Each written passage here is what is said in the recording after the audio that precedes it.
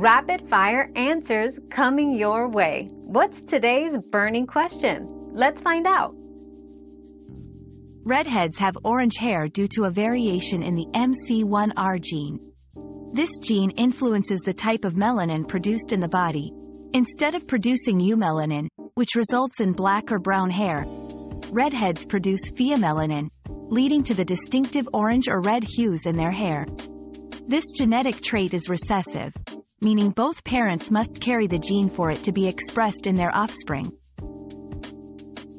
Another mystery solved, but many more await. Keep up with our daily discoveries by subscribing and turning on notifications.